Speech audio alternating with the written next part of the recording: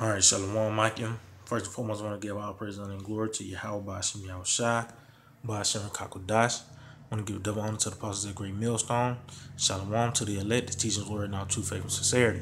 And yeah, man, and this is a GMS quick hit, and I just want to title this 200 million missiles is not far-fetched because you got to understand Yahweh Bashim Yahushai is on a whole different level than we are, man.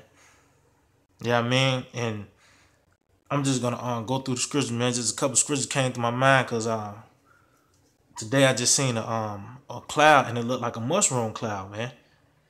You know, and it just the thing came to mind was those 200 million missiles, man. So I'm just gonna go through a couple of scriptures, man. So this is on Revelation 9:16. It says, "And the number of the army of the horsemen are 200,000, and I heard the number of them." And yet we know the horsemen is those missiles, man. The Lord's army.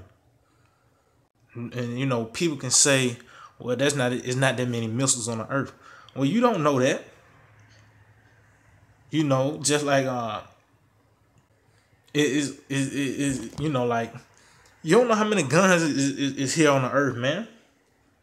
You don't know how many missiles, like you can't count how many guns is on the earth now. People make guns every day, legally and illegally, man. Just like these missiles. When they first found out about this nuclear capability, you know, of course, if they found out that worked, they're gonna make multiple warheads, man. Even when they first dropped those first set of bombs, man. Then once they got to the atom bombs, once they got to the nuclear bombs, oh it was all downhill. But I'm gonna stop this rambling. Let me just get a scripture. Let's see. This is Matthew chapter 19 and verse 26. It says, "But Yahushua beheld them and said unto them, With men this is impossible, but with the Most High all things are possible." Yeah, man. Because like I said, Yahweh Shemel Shai, he's on a whole different level, man. His thoughts are not our thoughts. So this is his movie. You know, a lot of people don't understand the concept because you can't put this like as a horror movie or a comedy or whatever. Yeah, I mean, hey, there's a movie with Godzilla in it, or missiles, strange creatures like coming out. You know, just this is the Lord's movie, man. So of course he's you know, when the Lord Yahweh Shah returns, he's gonna come back with a bang, man. How you gonna do that? He's gonna blow America up, man. Let's see. Matter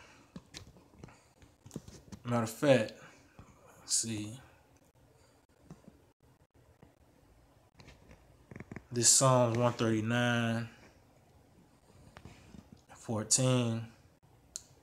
It says, "I will praise thee, for I am fearfully and wonderfully made. Marvelous are thy works, and that my soul knoweth right well." Yeah, man, fearfully and wonderfully made. You look at the human body, you know, the fingernail, how it grows, and your veins. Matter of fact, let me see something. Let's see. Let's see something. Because you can't fathom the works of Yahweh by Hashem Yahweh Shai. Let me just see something real quick. I want to just get it exact because I know it's miles, and let's see how many miles. See, miles of nerves. Let's see.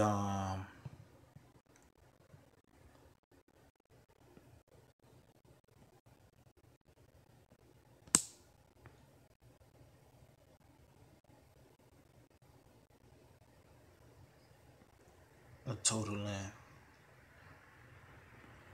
See, okay.